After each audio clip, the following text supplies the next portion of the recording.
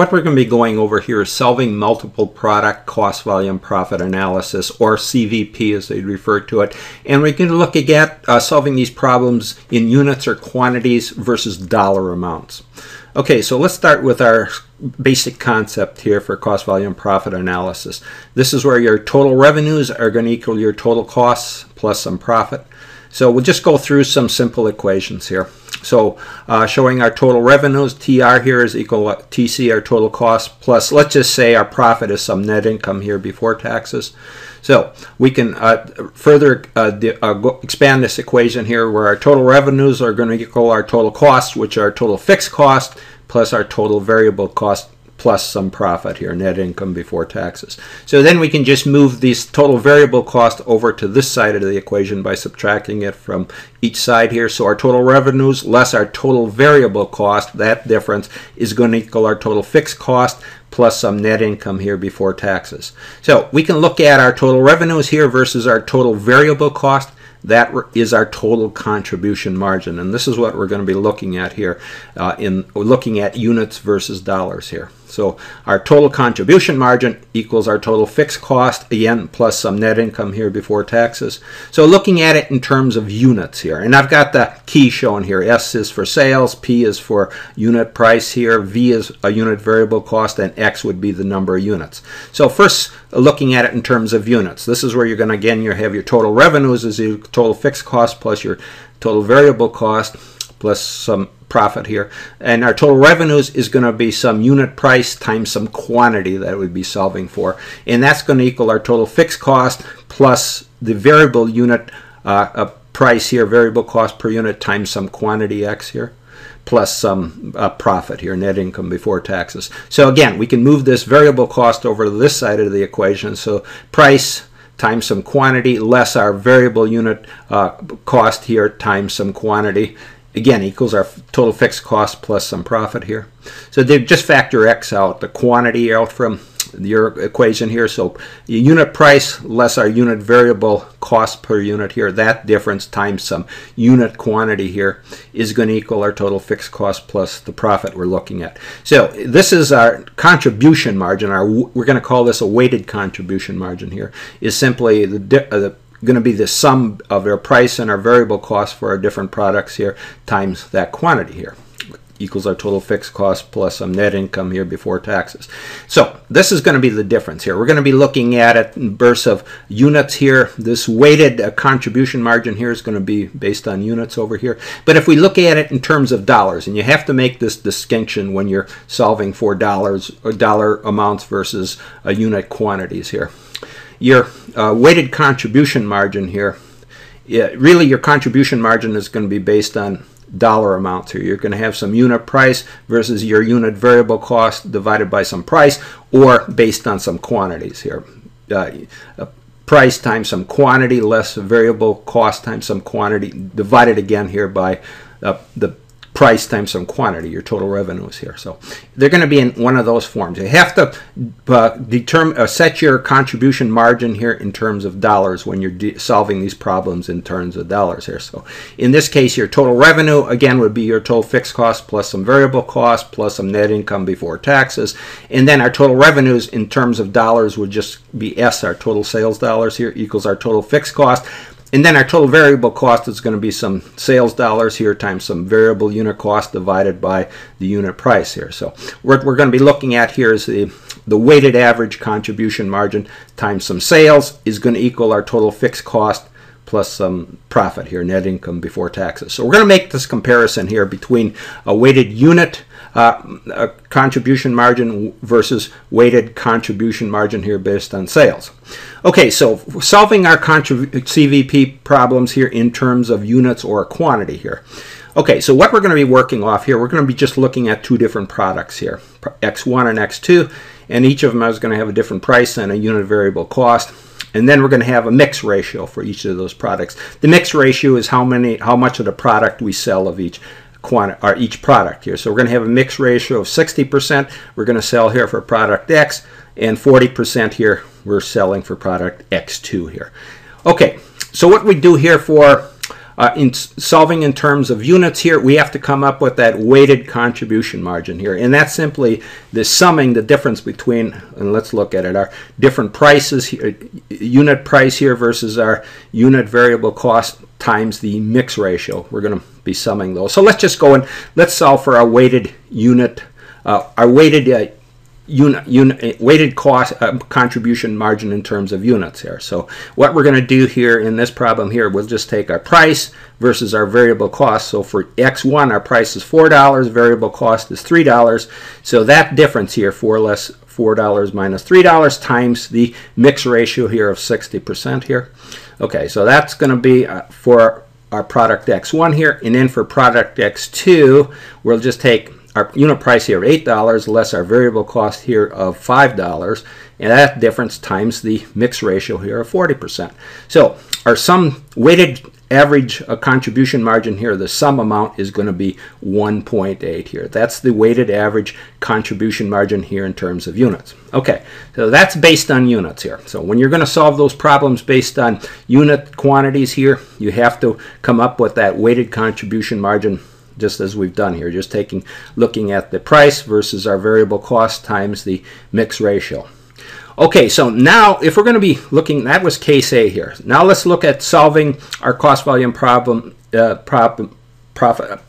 here in terms of dollar amounts here. So this is what you have to do in terms of dollar amounts. You can't just take your price times versus your variable cost times the mix ratio. You have to come up with it in terms of dollars. So what we did up above here, that contribution margin in terms of dollars here, it would be your price versus your variable cost divided by the unit price here. So we're going to look at it in terms of those, and that's how we're going to calculate our contribution margin ratio here. Up above here, we calculated it a bit different here. So what we're going to do here, it's in terms of dollars. So what we would do here for product X1 here, our price here, what was it? $4 versus our variable cost here, $3.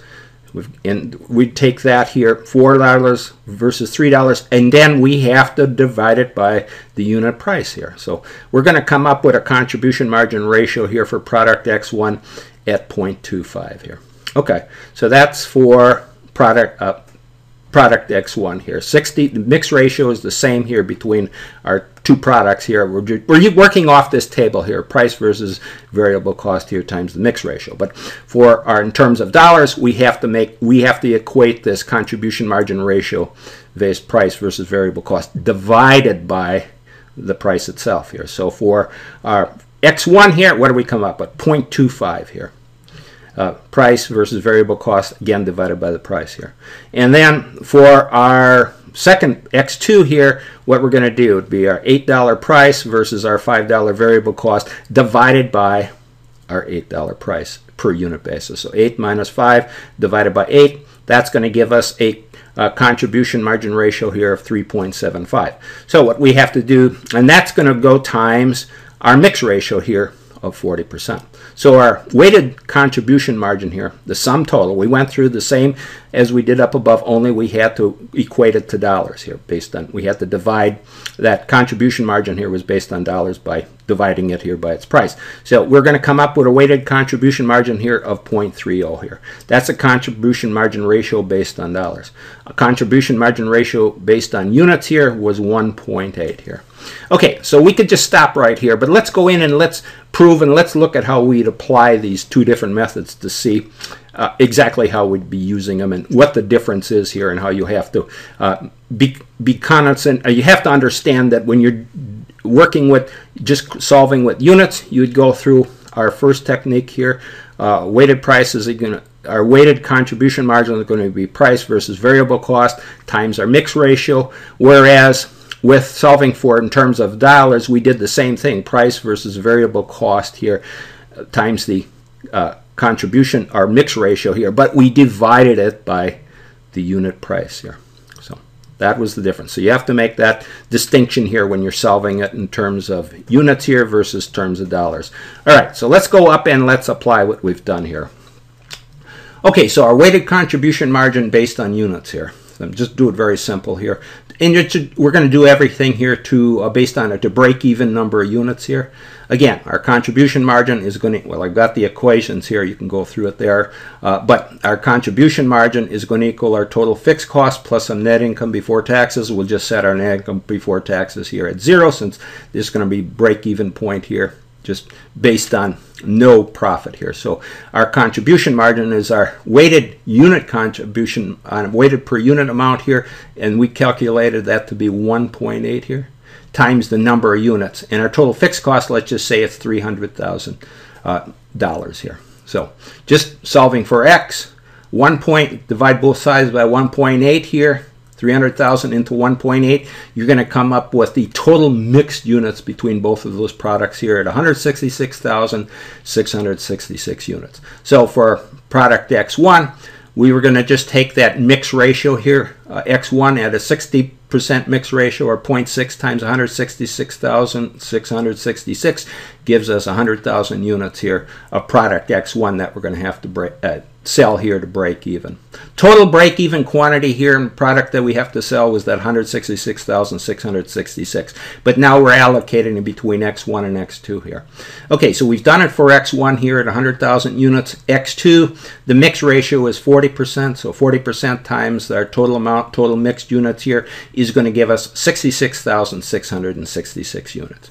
Okay, so all we've done here is we've just taken the total mixed units here times the contribution or the mix ratio here to determine the number of units that we have to sell for each one of those here to break. This is on a break-even point.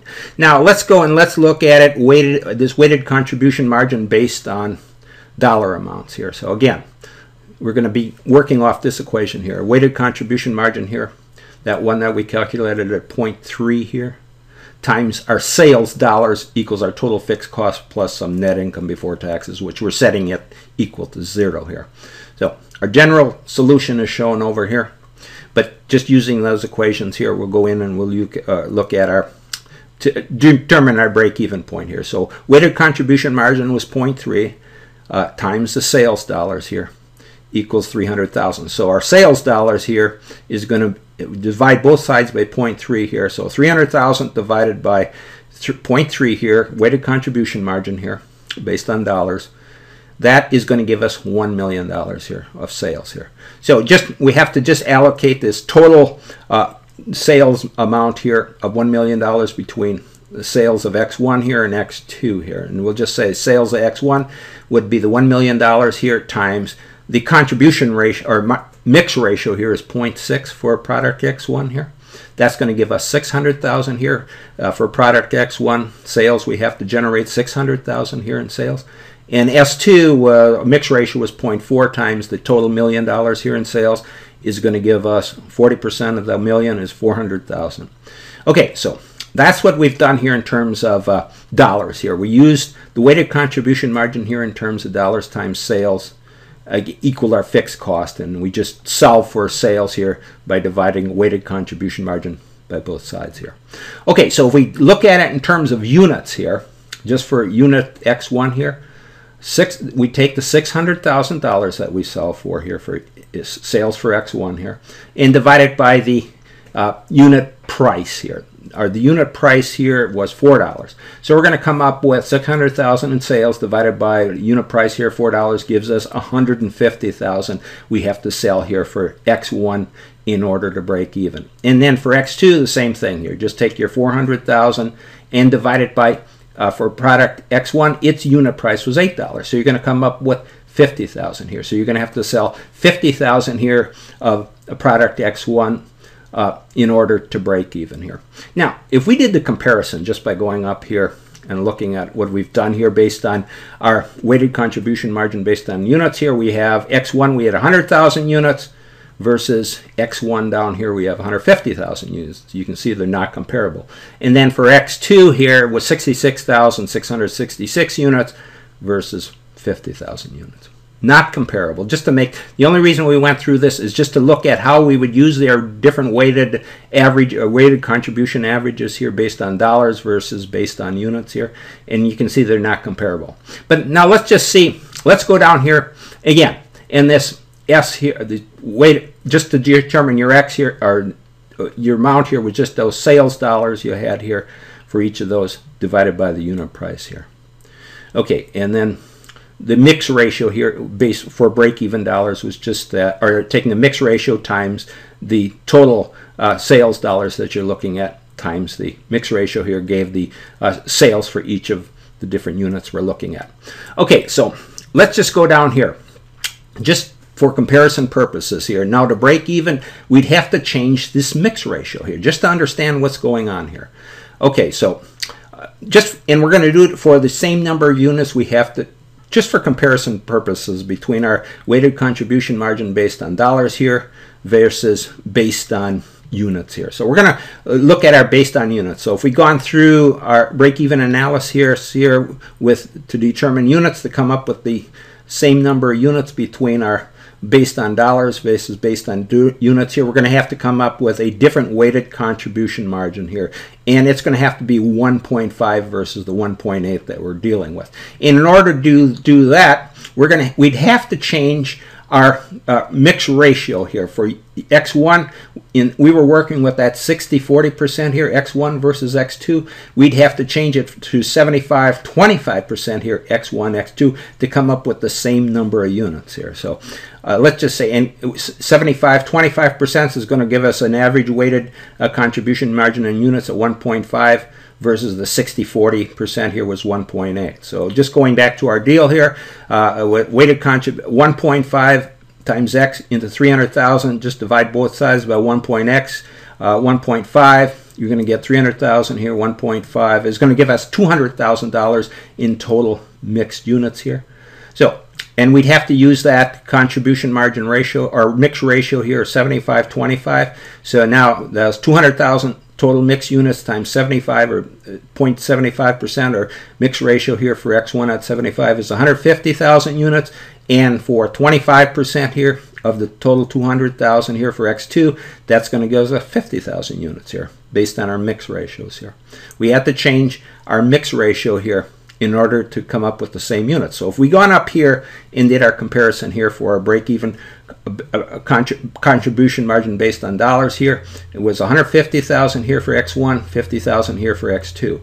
That was based on that contribution margin here for dollars.